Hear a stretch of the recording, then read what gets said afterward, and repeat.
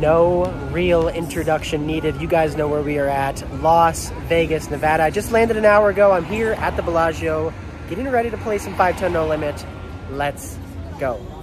All right, before I get started here at the poker, I'm gonna do something that I saw another YouTuber do. His name is Bretsky, but anyway, when he gets to Vegas, he puts down $500 on blackjack. If he wins, he lets it ride, and he could potentially win $2,000. If he loses $500. So I'm not gonna do 500, I'm gonna do 300, and we'll see how it goes. And the results are in. Lost, no good for us, minus $300. It was fun though, it was a lot of fun. Very first hand we won, dealer busted. Second hand I got a 15 against an ace. I hit, I got 17, dealer pulled an 8, and we lost. So we're down we're down $300. Gonna get some food, gonna play some poker, and get it back.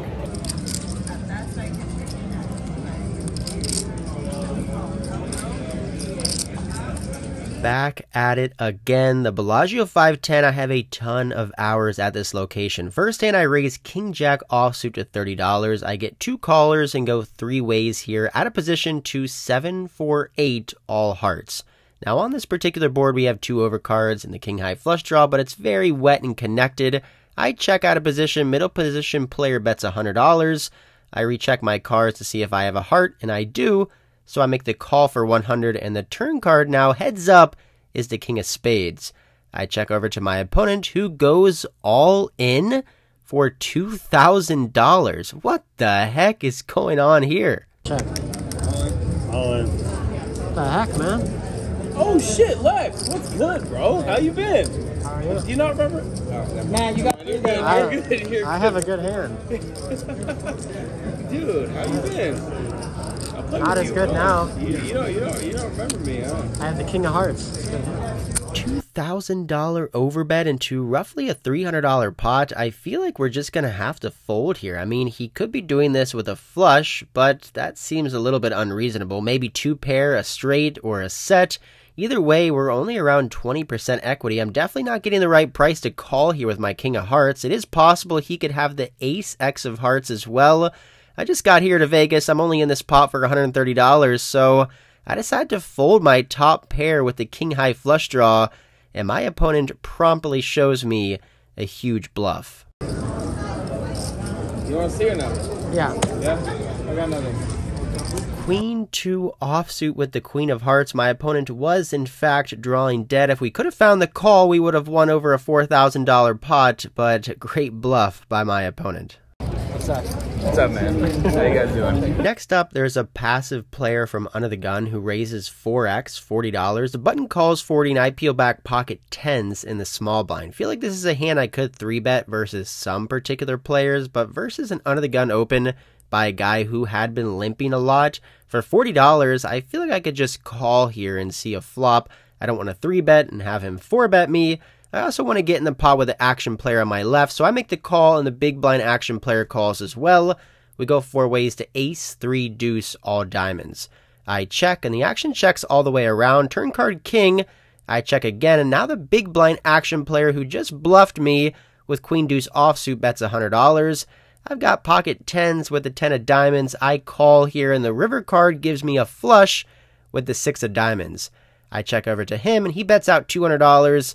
No way I'm ever folding a flush to this guy. I make the snap call, and he tells me he's got the nuts. King deuce offsuit with the king of diamonds for the best hand possible, and we lose another one here to our buddy on the left. As you can see, the action player to my left is not afraid to get in there. He's actually playing every single hand he's been dealt in, and now I look down at pocket kings on the button. Okay, it's time for me to win a pot this time. There's a limp for $10. I raised to $50. Small blind action player makes the call, and the limper makes the call as well. We go 3 ways to 3, 6, 9, all spades. Pretty great board for me. I've got an overpair. I've got the king of spades. They check to me, and I put out a bet, and only the action player in the small blind makes the call. Now, this doesn't happen too often where you have a crazy action player who's playing every single pot and drinking a lot of money with over $2,000 in his stack. Usually the Bellagio 510 games consist of American regs who are playing tight, European pros who are trying to grind out a living. So with this guy at the table, it's definitely juiced things up a little bit. He makes the call for $80, and the turn card is the deuce of spades. giving me the second nuts here. He checks to me again. I bet out for value, and unfortunately we get no more value here when he makes the fold, and he also decides he's going to call it a night when he racks up his chips. Well, it was fun while it lasted. Enjoy my money, man. About an hour passes, I don't play any significant pots, the table has cooled down a little bit, but it is about to heat up in this hand. Under the gun raises to 30, and with King Jack offsuit facing an under the gun raise in middle position, I like to 3-bet or fold these type of hands, and given the fact that we're only 7-handed, I 3-bet to $100. Small blind makes the cold call for $100. Little bit of background on the small blind is that he seems to be a recreational player who's got around $2,000 in his stack, and it seems like he doesn't want to put in a ton of money without a very strong hand. Earlier, he just called a raise pre-flop with pocket queens. He check called the river with 2 pair in another hand as well, so I think I can use that to my advantage later on in this hand. The early position player folds, and now we're heads up against this passive small blind player to queen 5-6 2 clubs.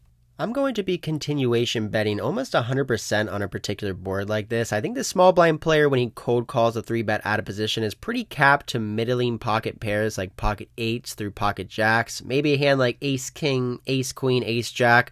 So I bet out 140 here, trying to get him to fold out those ace high hands that we're losing to. Also maybe get him to fold out hands like pocket 8s, 9s, and 10s. He does make the call, and the turn card is the 8 of spades. Small blind checks to me again, and now I have to figure out whether I want to go for it here and triple barrel, or if I want to give up. Given the fact that this particular player didn't seem like he wants to put in a ton of money unless he has a really good hand on this particular board, I don't think he has a set very often. I think it's possible he could have a queen X hand, maybe a flush draw. I'm just going to go for it here. I'm going to bet on the turn, and if he calls and the river card's not a club, I'm going to go for it again and put him all in. So on the turn, I bet $380 setting up a river jam, and my opponent goes into the tank for a very long time. He is thinking over his options. I think if he had pocket queens here for top set, he would probably put in a raise given the fact that there is a flush draw, but eventually, after a minute and a half of thinking here on the turn, he makes the call for 380, going to the river, which is the 3 of diamonds. Doesn't improve me at all. I do like to have my particular combination of hands. I don't have a club in my hand, so I don't block him from having missed flush draws. He could have a hand like ace queen, king queen, queen jack suited, smaller pocket pairs to the board. All those hands would be in a miserable spot if I put them all in. So I triple barrel bluff here at the Bellagio, my first 2 hours of the session, and put him all in for $1,500. With just king high. This may seem like a complete suicide bluff. I mean, if he had top pair, he would just snap call, right? Well, like I said before, this guy seems a little bit like scared money. He doesn't want to put in a bunch of money without a very strong hand, so I go for it here as a bluff. It doesn't matter what game I'm playing. It doesn't matter how big the stakes or how small the stakes. When I am bluffing on the river, my heart rate starts increasing. I try to not give anything away. My opponent's looking over at me, trying to get a read. I'm just looking down at the board, staring at the 3 of diamonds, praying he folds. After 2.5 minutes of thinking, he still has not come up with his decision yet. I would never pull this bluff against a player who maybe studies GTO, who will just call all the time with top pairs. However, a GTO player would probably not be calling too often. 3 bets out of position. I don't know. I'm just going for it here. I'm kind of clicking buttons.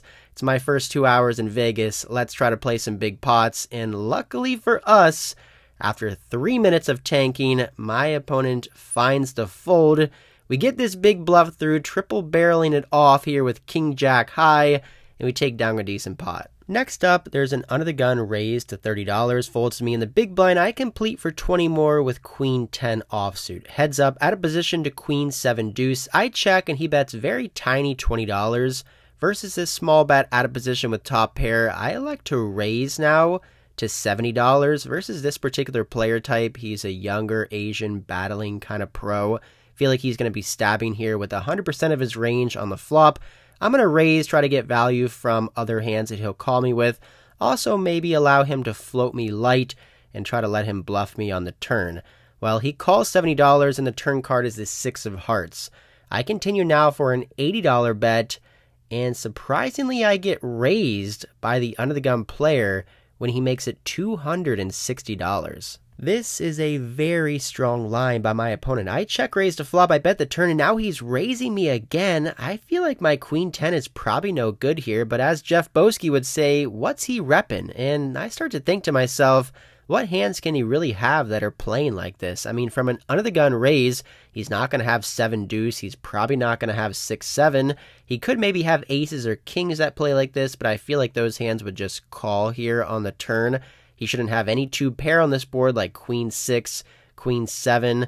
I don't know. It's kind of close. Feel like I could fold here, but I also feel like I could call. Maybe he's getting out of line. Given the fact that I check raise to flop, he could be trying to bet big here on the turn. I don't know. I think it's a close spot, but eventually I put in $260. I also have the queen of hearts in my hand, so I'm the only person that can have queen x of hearts. I might get a little funky if a heart comes out on the river, which is exactly what happens when the final card is the 4 of hearts. Backdoor flush gets there, and now I have a decision whether I want to check to him or if I want to turn my hand into a bluff. Ultimately, I decide to turn my hand into a bluff. I feel like if he does have aces or kings here or ace queen, I could put him into a really tough spot if I bet big on the river. Don't think he's going to have many 2 pairs or sets in this situation. If he was bluffing on the turn, it doesn't matter. He'll just snap fold. The pot is around $700. I decide to lead out now on this river for a $1,100 bet. And right when my chips hit the felt, my opponent snap fold, so it looks like he was just messing around on the turn. He didn't really have that much of a hand, and we do win this pot. After reviewing this hand back, I feel like this is one of the wilder hand histories that I've ever really reported. I check raise to flop, he raised the turn, and then I let out on the river for a 1.5x overbet with just a queen. I would say this is what you would call button clicking, where you just kind of click buttons and bet chips, and hopefully it works, and it did this time. We take this one down in an unconventional fashion and move on to the next hand. Another example of button clicking coming up here. When the cutoff raises to 30, I have ace-4 of clubs on the button and 3-bet to $100 before the same Asian battling pro re-raises me cold 4-bets out of the small blind at $350. Cutoff player gets out of the way, action back over on me. With ace-4 of clubs, it's not really a hand we want to be going to see a flop with in a 4-bet pot.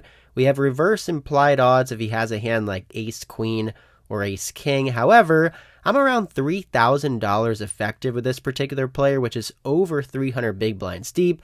We're in position, and also, I like to battle against players like this. I feel like I can try to use boards to my advantage, and I like trying to bluff them. So I make the call, and we go heads up here to a gross 977 rainbow board. I say gross because we don't really connect at all here except for a backdoor flush draw, but my opponent shouldn't really connect very well with this board either. He really shouldn't have any 7x in his hands whenever he cold 4-bets out of the small blind. Highly doubt he's going to have pocket 9s either. So when he puts out a bet of $250, I feel like I could float here, potentially try to pick up some more equity on the turn, maybe bluff. We'll see what happens. I put in $250. Turn card 10 of diamonds doesn't bring me any extra equity. If my opponent continues to bet, we're just going to wave the white flag here and fold our ace high, but that doesn't happen when he checks over to me. So now to start to think about what hands that he could have that would cold 4-bet out of the small blind, bet on this flop, and then check this turn. Hands would probably consist of ace-king, ace-queen, ace-jack, ace-5 suited, maybe a hand like pocket jacks or checking here for pot control, maybe pocket 10s for deception. Highly doubt he's checking aces and kings on this board. So I feel like this gives me the green light to potentially bluff him off those better ace-high hands. Maybe he does have pocket queens or pocket jacks and he's checking for pot control. In that case, I'm going to bet the turn and then unload the clip on the river. This particular board is going to favor my range way more than it's going to favor his 4-bet range. I can have any 7x here. I can have pocket 9s, pocket 10s. I can have jack 8 for a straight. I can have 8-6 for a straight. So I bluff here for $400. Looking back on this vlog, I am bluffing a lot. I mean, not even sure if I've made a real hand yet so far in this vlog. $400 bet in a 4-bet pot back over to my opponent. He must have had one of those ace-high hands because he folds rather quickly. We take this one down with the ace-4 of clubs. Next up, I've got Queen 10 of diamonds. I raised at $30. Small blind calls, who's the same player I pulled that big triple barrel bluff earlier on in the vlog with King Jack offsuit, the player that didn't seem like he wanted to put in a lot of money without a very strong hand. Well, his stack has dwindled all the way down to $250. He does not seem like he's in the folding mood now. Seems a little bit tilted, but when we flop top pair, it's an easy C-bet for me. I make it $40 and he calls. Turn card's a brick. He's got about $200 left in his stack.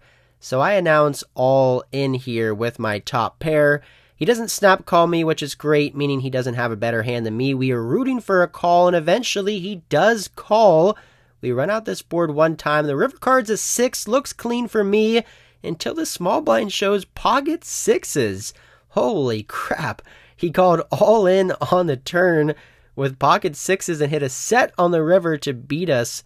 With our top pair, we lose a small pot here, and after a couple hours of playing, I am tired and exhausted. Before we close out this vlog, I want to give a little teaser for my next video, which is played at the Win 10-20-40, where I play over a $20,000 pot on the last hand of the night. It's one of the most exciting poker sessions I've ever played, and definitely one of the most exciting videos I've ever made. Stay tuned for that, August 3rd, 11 a.m. Be ready for that video. It is a must-see. I wouldn't say that I have a fear of flying. I just don't like being stuck in a tube 30,000+ feet in the air going 500 miles an hour with zero control. So on days that I do fly across the country, it definitely makes me stressed and anxious. And on those days, I like to have a drink, so I decide to head out here to the Las Vegas Strip. It is beautiful on a Monday night. It is hot as hell as well. It's around 110 degrees. I head over down the Strip to the Cosmopolitan, to the Chandelier Bar, where me and a friend buy ourselves a nice cocktail. I get myself the Finishing School cocktail. To be honest, it really wasn't even that good, but it was cool vibes, just chilling there, relaxing, having a little bit of a drink. And after a long day of traveling, a 3-hour delay, 5 hours in an airplane, 5 hours at the poker table, I decided to call it a night. Got to get some rest for a long week of poker out here in Vegas. Hope you guys enjoyed this one. Please like, comment, and subscribe. Trying to get to 60,000 subscribers. More videos just like this to come. And until next time, I'll see ya.